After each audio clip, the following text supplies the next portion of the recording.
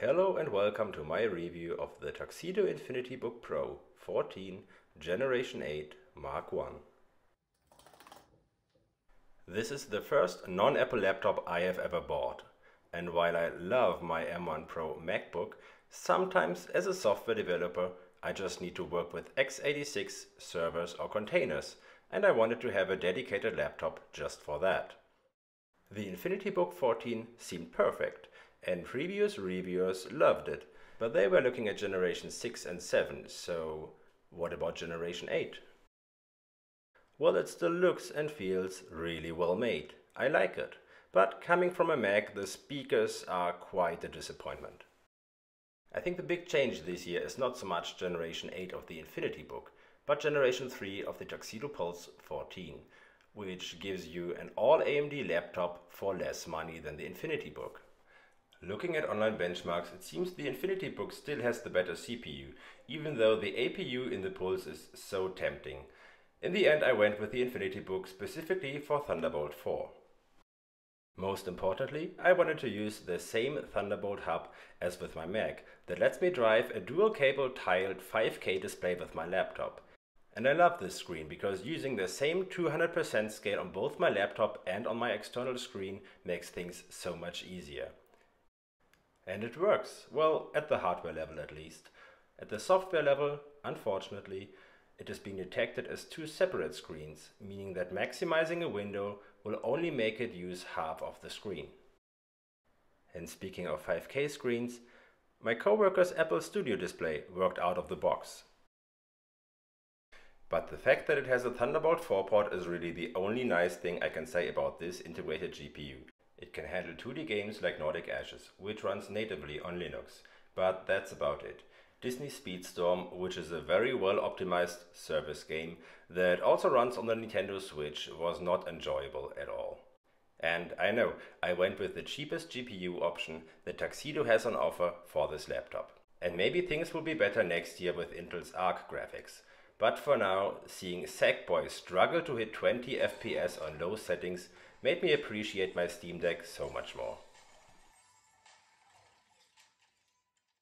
Oh right, I bought this laptop for work, almost forgot.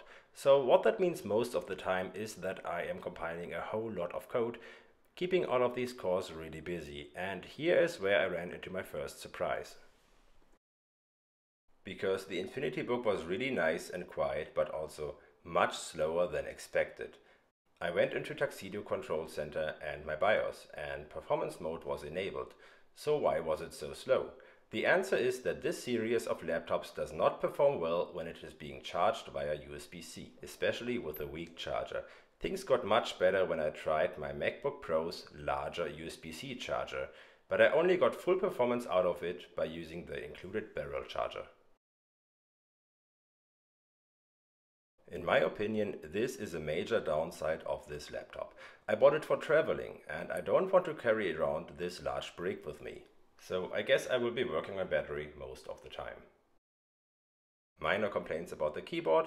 I'm not a big fan of the specific Tux logo that Tuxedo uses on their keyboards.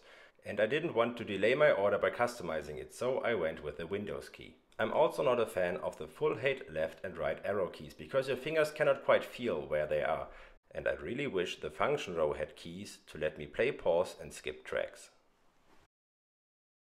I am not the most careful person in the world, and on day 3 of owning this beautiful laptop, I had a bottle in my backpack which damaged it.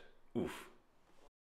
So what I did is I bought this small bottle of black matte car paint, and while it doesn't look perfect, at least it covered the silver color coming through. And in the meantime, I've had to paint over another scratch, so I will keep playing whack-a-mole with scratches, or maybe I will just embrace the sticker hipster lifestyle.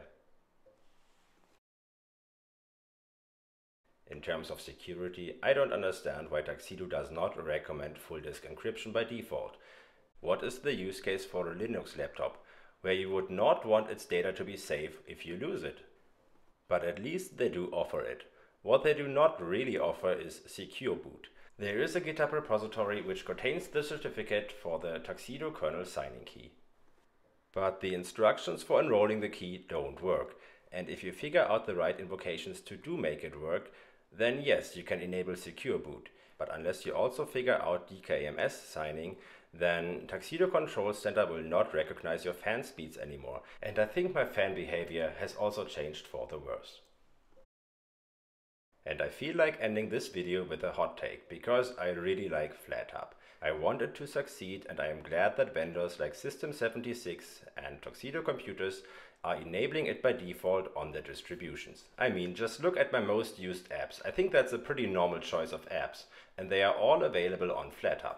I just wish these distributions didn't also disable Snapd, because most apps on FlatHub are not yet verified.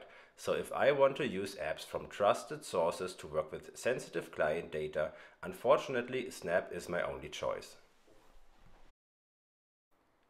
But if you are a Linux user, chances are you will mess with the operating system anyway, so I will not waste more time on that. Neither will I go through all the components like the speakers and the camera and the microphone, because they seem to perform exactly as in earlier reviews of previous generations. So all I can say is, if you need a Linux Ultrabook right now, this one is nice. But if you can wait for reviews of the Pulse 14 Generation 3 or a full refresh of the InfinityBook, then maybe do that.